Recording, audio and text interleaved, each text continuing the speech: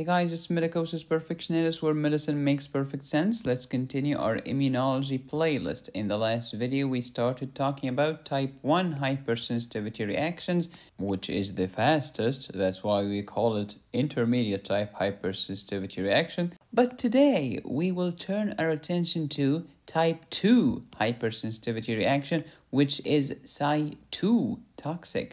Toxic to the cell. Oh, by the way, this is King Arthur. You will be introduced to him in the next video when we talk about type 3 and the Arthur's reaction. Hypersensitivity, type 1, type 2, type 3, type 4. Type 1, immediate, but type 4 is delayed. Okay, how about type 2? Cytotoxic. Look at this. Type 2 is cytotoxic. And type 3, you have free antibodies. What do you mean by free? I mean the antibodies are floating in the plasma. They are floating in your blood. They are not bound to cells. They are not cyto like type 1. Also, you can describe type 3 by 3 words: serum immune complexes. Hypersensitivity, which one is the fastest? Type 1. Which one is the slowest? Type 4. Can you describe type 1 in few words? Sure. Immediate, anaphylactic, IgE, mast cells, they rupture, pew, they degranulate, pew, releasing histamine. And histamine can give you the symptoms of an anaphylactic shock. How about type 2, cytotoxic? What do you mean? I mean, I have antibodies,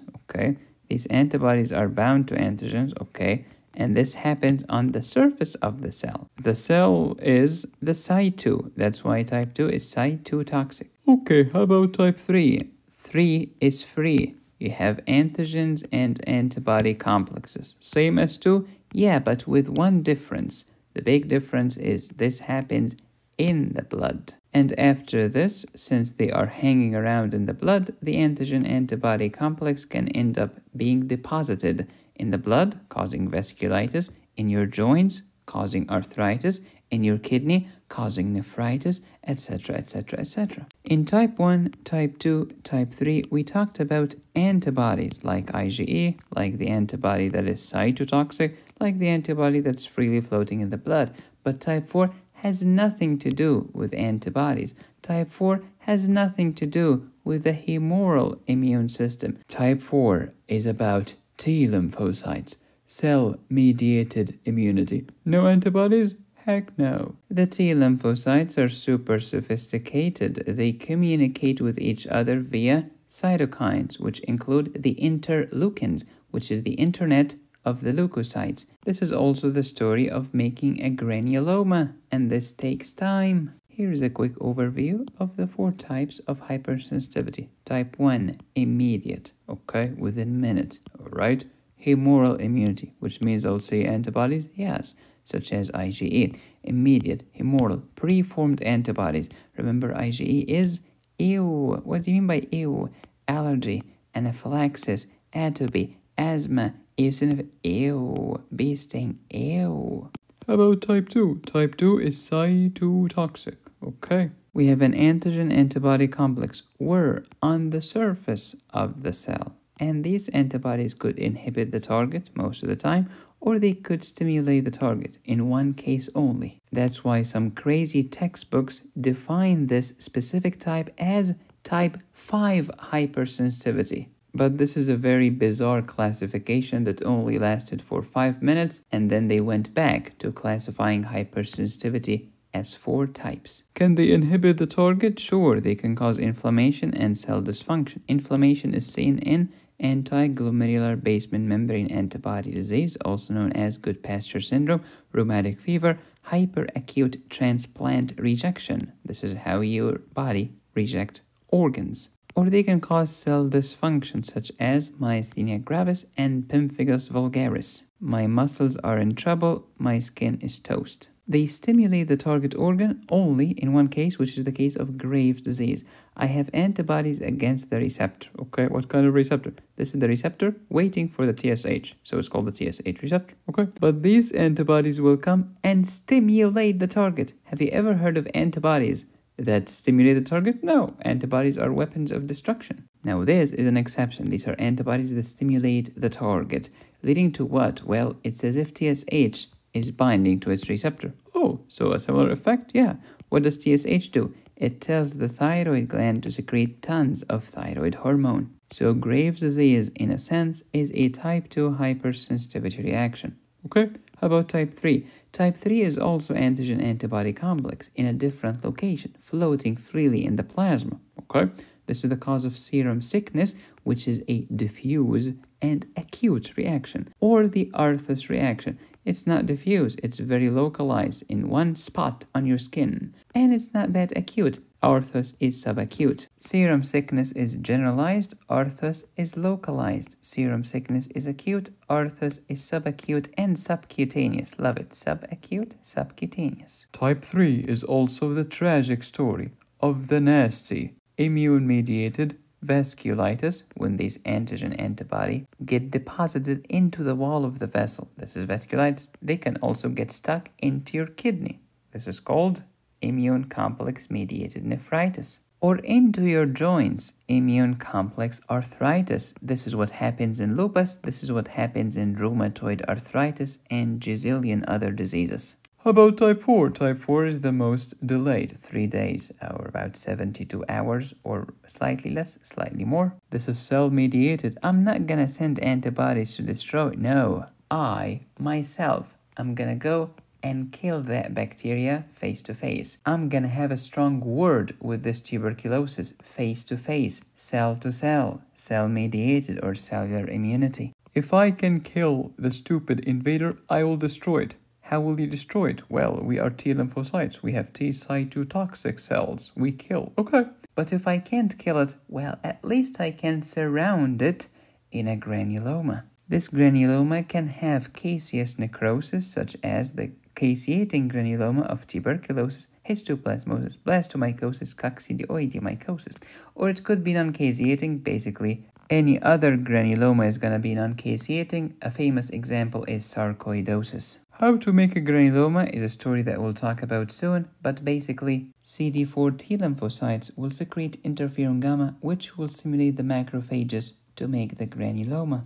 If you remember the previous video, we had type 1 hypersensitivity, first exposure and second exposure. And then the second exposure is divided into the early phase of the second exposure, where you have preformed vasoactive substances, and the late phase of the second exposure, where you have de novo, newly synthesized, on-demand immune mediator. Examples of type 1 include asthma, atopy, anaphylaxis, bee stings, etc. Next, we have type 2 hypersensitivity reaction. What's the keyword? Cytotoxic. What do you mean? Antigen-antibody complex on the surface of the cell. Okay, an antigen and an antibody. They make a complex. Where is the complex? On the surface of your cell membrane. And then what's going to happen? There is a story with a complement, and there is another story with no complement. If there is a complement, I have two sub-stories for you.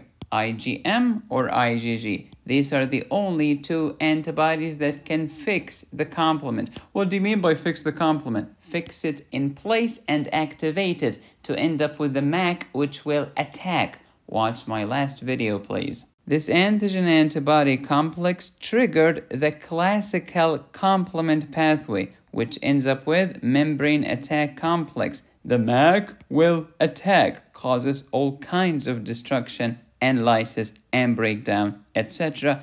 Hashtag cytotoxic. Or I can stimulate macrophages to phagocytose. Quick reminder, the complement is called complement because it complements the function of the antibodies.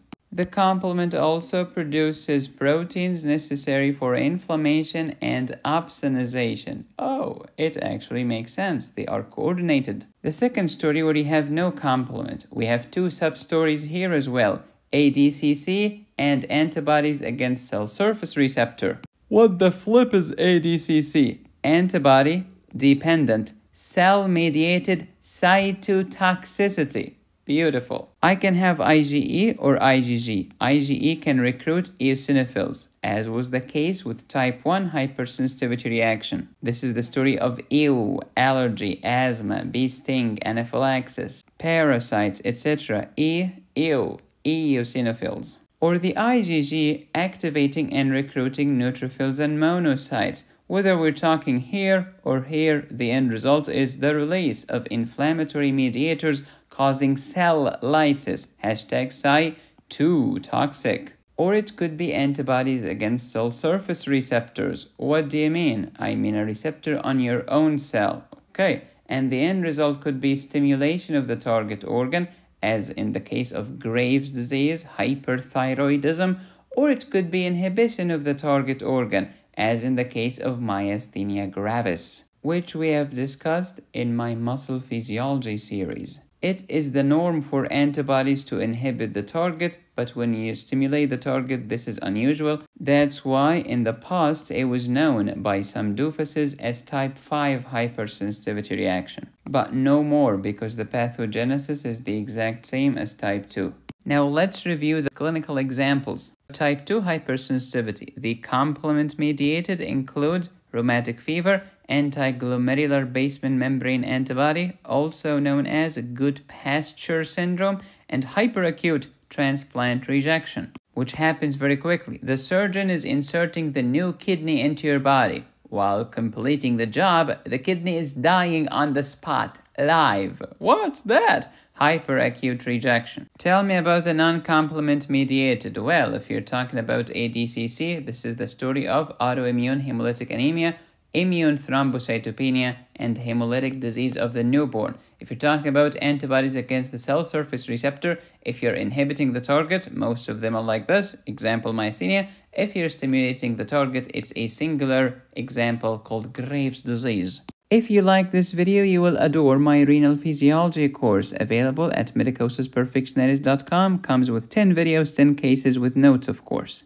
I also have an endocrine pharmacology course. Learn everything you need to know about insulin, the different types of insulin, how to calculate the dose of insulin, and much more. And for a limited time, get a 60% discount towards everything on my website just by using promo code NewYearLearning at checkout. Thank you for watching. Please subscribe, hit the bell, and click on the join button. You can support me here or here. Go to my website to download my courses. Be safe, stay happy, study hard. This is Medicosis Perfectionalis, where medicine makes perfect sense.